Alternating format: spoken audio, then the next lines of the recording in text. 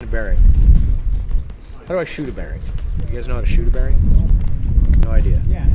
So, see that peak up there?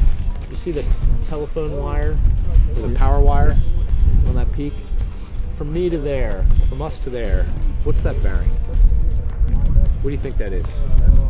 How do we find it? So here's how we find it. Now, these things are the bee's knees.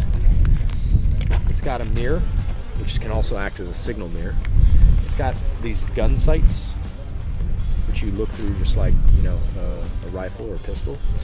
And what you do is you lay the compass flat, you hold it out an extended arm, and then you use this mirror to look down at the bezel. Looking through the gun sights, I line it up. Then what I do is, remember, lay it flat. I look through, and what I do is I turn the bezel to where the red dog goes in the red house. So the red dog goes in the red house. Does that make sense?